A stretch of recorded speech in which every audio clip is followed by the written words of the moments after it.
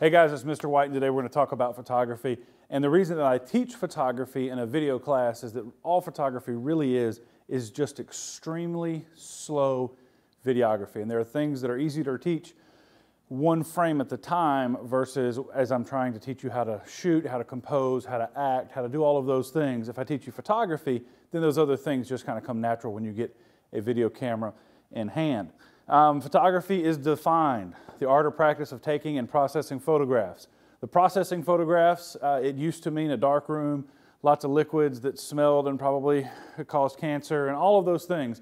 Now it's Lightroom, it's Bridge, it's Photoshop. That's what photography processing has become in recent years. Now there are four types of cameras. The first is an SLR, and SLR stands for single lens reflex.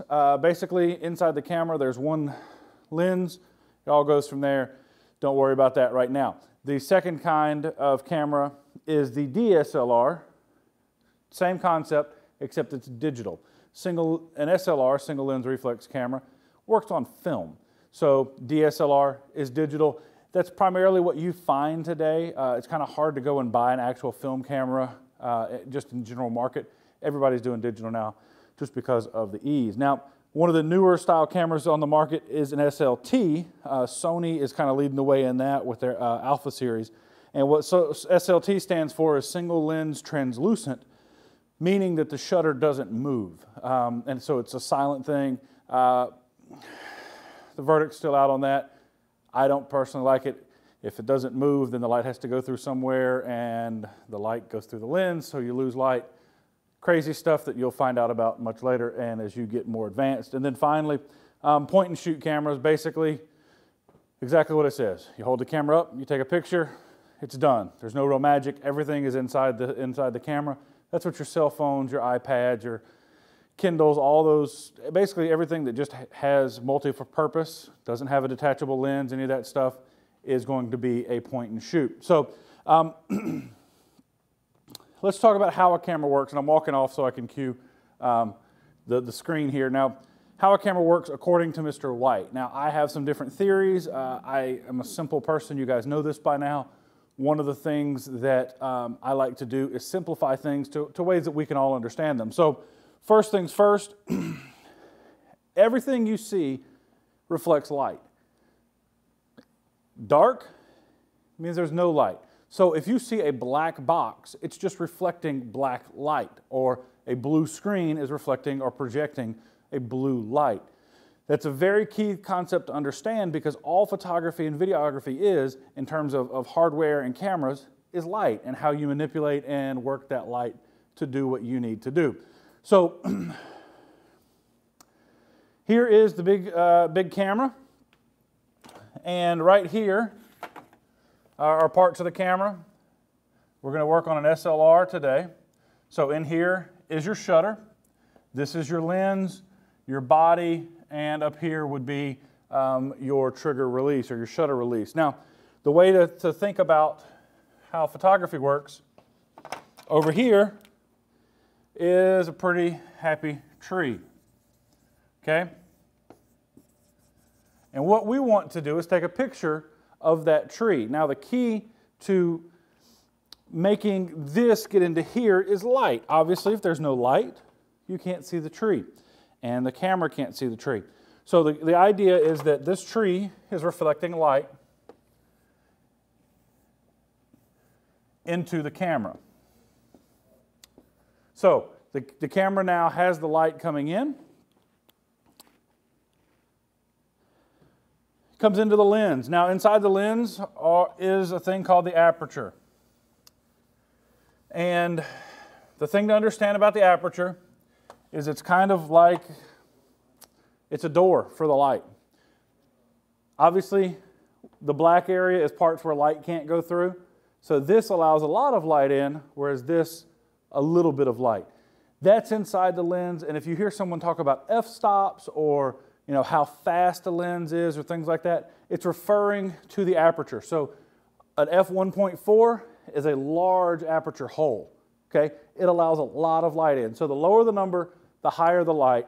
The higher the number, the lower the light. You have to keep that in mind because there are times where that's important. When I'm shooting a football game, I'm not going to shoot at an f/16 because it's going to allow just a little bit of light. I'm not going to be able to get my people to stop in motion. There's going to be that blurring and all of that stuff. I'm going to open it wide open and then adjust the shutter, which we'll talk about in a minute. So back to our big camera drawing. So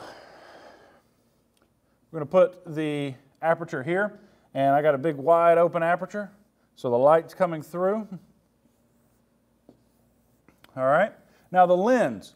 The lens main focus is to control and focus the light. So right here, you guys have seen the lens, and you've got the lens rings out here to where people adjust it. And you always, anytime you see someone making fun of a photographer, they're doing this. Well, that's because they're mimicking focusing the lens. Now, all it does is it takes all the light and channels it right towards the aperture and the goal of getting it into focus and in through the aperture. Now, nice big aperture.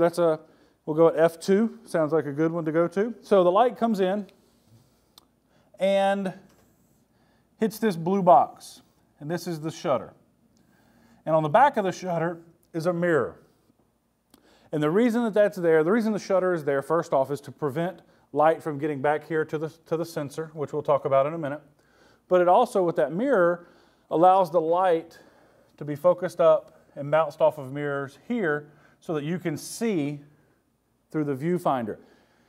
As a photographer, here is a test on how I know whether or not you are at least educated on photography. If you're holding the camera out like this and you're taking pictures through the viewfinder, through the LCD viewfinder instead of the optical viewfinder, I'm going to consider you less professional. So if I see you using a DSLR and you're holding it out using the digital viewfinder, I'm going to make fun of you. So the shutter serves two purposes. The first is to block the light from the sensor. The second is to reflect it up and around and out the viewfinder.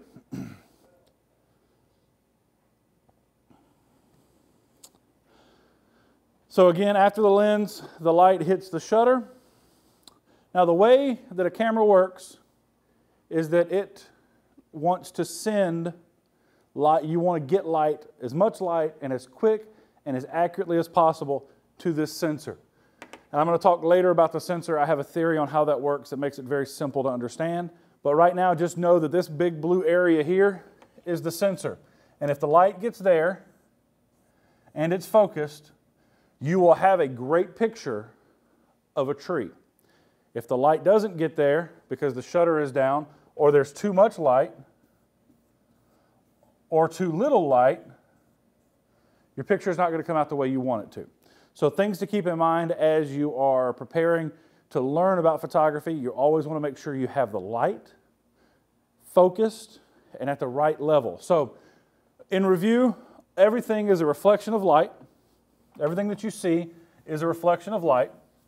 Everything that goes into the front of the camera goes into the camera, goes through the lens.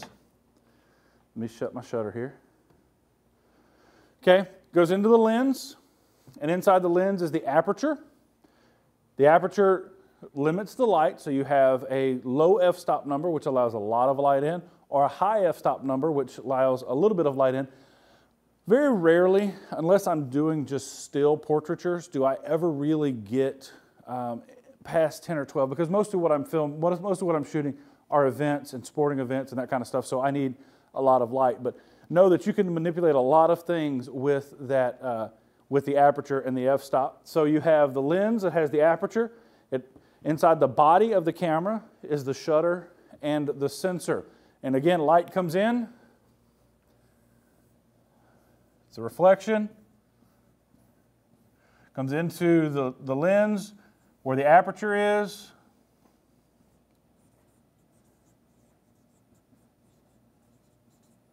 Then hits the shutter.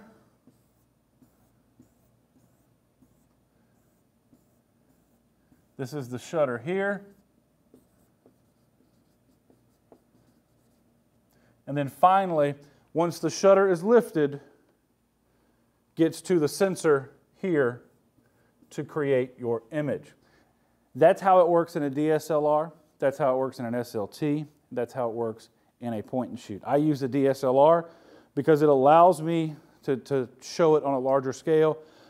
They all have some differences. For example, the point and shoot doesn't actually have an active shutter, neither does the SLT, but there's something that blocks the light or prevents the light from getting to the processor in the back of the camera. So, photography, simple. Control the light, focus the light, put it in the right spot, and make it happen.